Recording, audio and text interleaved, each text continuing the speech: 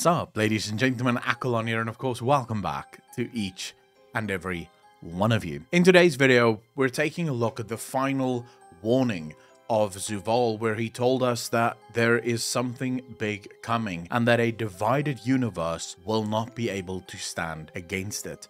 We're going to be looking also at what led to the initial fall of Zovaal, him specifically turning his back on the purpose, and then also speculate about the possibility of Zovaal existing again. Considering in Zeroth Mortis we do know that other versions of the Eternal Ones exist, it kind of makes sense. There could be another Zovaal at some point. So what exactly are the laws and the rules that govern these things? I think I speak for many people when I say the lore of Shadowlands was less than stellar. For a lot of people it was very bad, and of course there are people that really loved it. I'd love to know, actually. Let me know in the comment section down below if you actually love the lore, or maybe you found it a little bit less than stellar or lacking in some way. But Zovaal was attributed to be complicit in a lot of events throughout the history of World of Warcraft. And for a lot of people, myself included, a lot of those events were almost diminished in their importance and their significance due to Zovaal's involvement. In order to do a very quick recap, Zovaal is an Eternal One. He used to be the Arbiter of the Shadowlands. At some point, Zovaal saw something, and this is my own speculation on it. I believe that Zovaal saw something through the millions upon millions of souls that cross over his threshold every single day. One of those souls revealed an enemy so dire that it threatened the very structure of the purpose by which the Shadowlands is governed. So let's examine this purpose.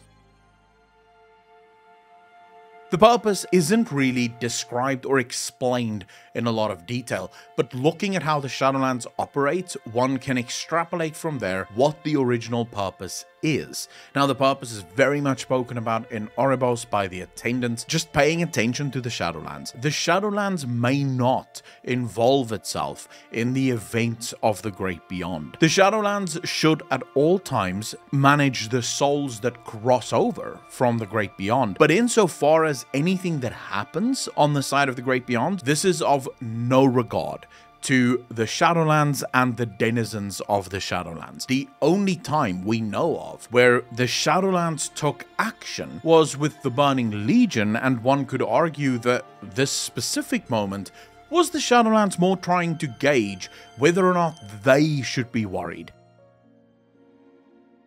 Obviously, Zovaal saw something that threatens this. It seems like whatever Zovaal saw spurred him to action. He suddenly realized that it is not enough for us just to guard the souls of the Great Beyond. We have to interfere with the mechanisms of the Great Beyond, because if we do not, an enemy will arise so powerful that it will probably defeat us at the same time. Now, this is where we sort of get into the mix of two speculation theories, because on the face of it, one can simply believe Zovaal when the Nathrazim told Sargeras about the Void, Nathrazim of course serving Denathrius serving Zovaal. Now, Denathrius being afraid of the Void, telling his Nathrazim to tell Sargeras that the Void is the real problem, is the obvious threat. Zovaal saw the Void and realized that the Void cannot be stopped. If the Void were ever to escape the boundaries of their own realm, it would be devastation and everything would be destroyed as a result of this. I'm not entirely sure what I make of this theory, especially considering in Oribos we learn that they don't really think much of the Void or of the Light, but for anyone that brings that up, there is also the immediate, well, it does come from a Kyrian who's been brainwashed to basically only know the Shadowlands. There is another option though. It is possible that Zovaal used the one threat that he knew Sargeras would fall for. In other words, while Zovaal's true intentions and the true enemy in his mind wasn't the Void, he knew that he could never convince Sargeras of the true enemy. So this would suggest that either the enemy was so obscure that Sargeras would question the very existence of said enemy, or the enemy was so close to the Titans that Sargeras would never have believed it. I'm not entirely sure which one of the two it is, but I will venture a guess. To my mind, there are potentially two threats that could fit this bill. The first being the light. The light is an obvious enemy within our universe, and before people lose their minds in the comment section again, when I say enemy, I don't actually mean evil, because I don't think that any cosmological power is in and of itself evil. Good and evil are very much human emotions, and it is human feelings that we put on certain actions. For godlike beings, good and evil makes no sense. It's sort of the same thing as us stepping on ants. You don't really think about the thousands or millions of ants that you kill every single year just whilst walking, and this would be our great beyond in regards to the powers of the light. The light isn't evil, but the light is so much bigger. If we were ever to stand against the goals of the light would be just as happy to eradicate us from the face of Azeroth. It could be that Zovaal saw this, and very specifically one of the reasons I extrapolate the possibility of the light, it's his domination, his tactic through which he wishes to save the galaxy. Through domination, he can ensure that everyone thinks in one specific way. Wouldn't this be true for the Void as well? It would absolutely be. The Void uses whispers the same way that the light uses their battering rams of basically indoctrination. Two methods of mind control, very similar outcomes, very different approaches. So still, I would forgive you for thinking, well, Akalon, that doesn't prove much. Alright, you might be right. But what about this? Every single champion Zovaal has ever chosen have been a user of the light. And I immediately hear people in the comment section going, Akalon, actually, Ner'zhul wasn't of the light, he was a shaman. And to that, I would say, Zovaal never chose Ner'zhul. Ner'zhul was chosen by Sargeras. Sargeras didn't trust Zovaal entirely. This is why when Sargeras created the Lich King, it was the Nathrazim, by the way, that gave him the Helm of Domination, as well as Frostmourne, he decided not to give Ner'zhul a body. So he wanted the Lich King in order to open the way for the Burning Legion to arrive on Azeroth, but he never wanted the Lich King to be able to run rampant. Sargeras sets out, he creates the Lich King following the orders of Zovaal, and after that, Zovaal chooses Arthas, a young paladin, servant of the light. When Arthas fell, it was Bolvar that was prepared to become the next Lich King. And make no mistake, Bolvar was indeed prepared. We know that Arthas had Bolvar tortured and trained, if one will, to take his place. It's as if Zovaal always knew that he would fall, and he hoped that Bolvar would be ready by the time he did. So it could be that Arthas fell too quickly and that Bolvar just by happenstance took the throne, not yet fully prepared, but at least the Helm of Domination was still doing what the Helm of Domination needed to do. There is that brilliant lie, there must always be a Lich King, which isn't entirely true, but never mind, we'll just go with it, I guess. Two users of the light, both corrupted by Zovaal, and then of course, Anduin. After using the light inside the Maw, Zovaal is convinced,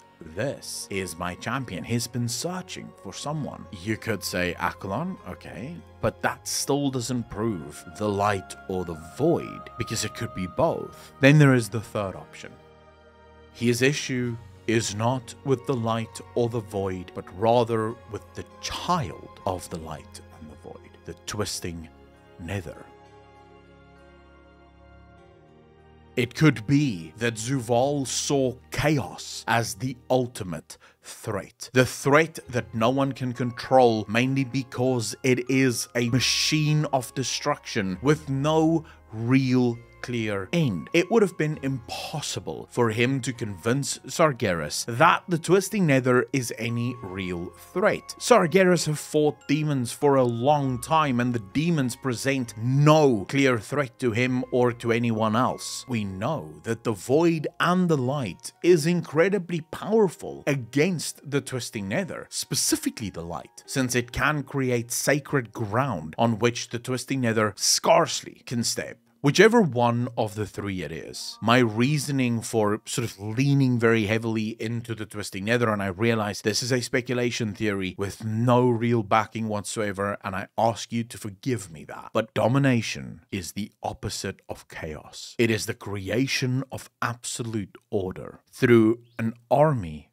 that is nigh inconquerable, with leaders and generals that can raise the dead as soon as they fall. In other words, the unimaginable numbers of the Twisting Nether versus the never-ending numbers of the dead, ensuring domination against complete chaos. Control versus chaos. To me, it makes the most sense, mainly because it's the least likely. It's the one that isn't really being hinted at. Blizzard have provided many links for the Void being the ultimate enemy. Blizzard have provided many links for the Light being the ultimate enemy, but almost no links for the Twisting Nether, the Foul, the Chaos, the Demons to be the ultimate enemy. But consider where the demons make their home, the Twisting Nether. This is an army that can be reborn at will consistently. Consider that the Twisting Nether is the perfect realm for staging an offensive. It is the one place where you can spend thousands of years planning without running out of time. And we know that both the Light and the Void fear the Foul. Now, I don't need to tell you, when the Light and the Void fear something, hates something so much that it expends and suspends all hostility in the face of it, it stands to reason that that thing should be feared. Now, of course, you will have your own theories, and I would love to hear about them in the comment section down below. Which do you think is the ultimate evil? Finally, I will end this video talking ever so slightly on the possibility of a new Zovaal. To my mind, this is not only plausible, but absolutely possible. The Zeroth Realms create. It is what they do. They seem to be creating off of some kind of blueprint. What exactly that blueprint is, I do not know. The fact that there are other versions of the Eternal Ones suggests that Eternal Ones are consistently created and recreated until perfected. I do believe that at some point a new Zovaal, a different Zovaal will be created, one that is meant to change the way of the previous. I don't know exactly, but I do think that it is absolutely possible for another Zovaal to be created at some point. Now, I can also see the flip side of that. There is the possibility that since they now have a new Arbiter, one that isn't an Eternal One, but nevertheless is now the Arbiter, there is no reason for Zovaal's existence. And is it possible that the Zeroth Mortis realms do not create anything that would be wasted? Do we even know what governs the creation processes of the Zeroth Mortis realms? What decides what gets created and when? None of these answers I can provide you, because none of these answers I know, and I don't think anyone really knows them, but they are a lot of them fun to think about. So ladies and gentlemen, if you enjoyed this speculation theory, if you listened and you thought, you know what, Accolon, you have a point, man, I love what you have to say, please remember to hit the like button, also hit the subscribe button and smash the bell. It does help out the channel quite a ton. For those of you that wish to support the channel a little bit more closely, you can do so by joining us over on Patreon, becoming a YouTube member, or a Twitch sub. Any and all support is always very much appreciated. Ladies and gentlemen, as always, be kind to each other, be good to each other, and I will see all of you in the next one. Peace out, fam.